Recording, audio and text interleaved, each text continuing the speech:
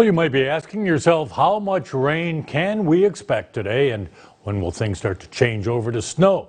For the answers, well, we turn to meteorologist Tom DeVecchio. He has them all. Good morning, Tom, or afternoon. We try there, Dave. Right now, we do have some aerial flood watches. These are going to be around. The flood watch may end this evening, but a lot of these flood warnings, which are mainly for ice jam flooding and along the rivers, those will probably go for another several days. Very common when you have snow melt along with the rainfall. Now, the good news is, at least in the short term, as we check things out on our satellite radar composite, main round one seems to be moving through. We got a nice little break here. It may last for a couple of hours, and then the next batch, though, will be coming in later this afternoon, probably after 3 o'clock with some steadier rain. But this little break will be good. Hopefully it'll help the waters move and recede just a little bit.